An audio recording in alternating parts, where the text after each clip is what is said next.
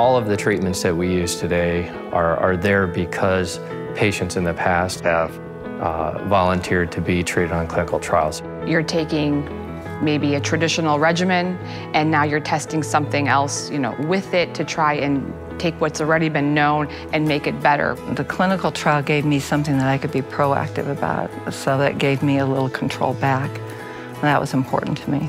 That was like, wait a minute, maybe there is something that I can do. I think it's very important for me to be the best physician to my patient if I'm always on the cutting edge and I'm always part of the next thing that's going to ultimately better their health care. There's a whole new class of clinical trials about cancer care delivery. We know that there are many, many other factors related to the outcome of cancer treatment. And many of those are factors related to the patient or the process of delivering the treatment. As long as it's not going to affect you in an adverse way, there's no reason not to do it. I understand why patients are anxious and scared about conventional cancer treatment, let alone clinical trials.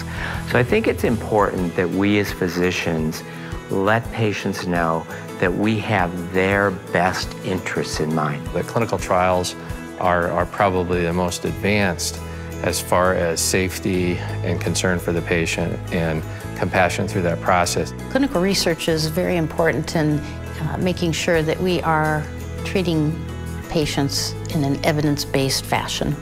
There is a very high standard that clinical trials have to meet before you can start offering them. Don't be afraid to ask questions. You are in charge of your own body. So the doctors have suggestions for you, and that's good, and you should take those. But you should be an active participant in your care. Participating in the NCORE, which is the National Cancer Institute's research arm, it allows us to do the national trials that are available from Sacramento, California, all the way in Florida. We can have those same trials here in Des Moines.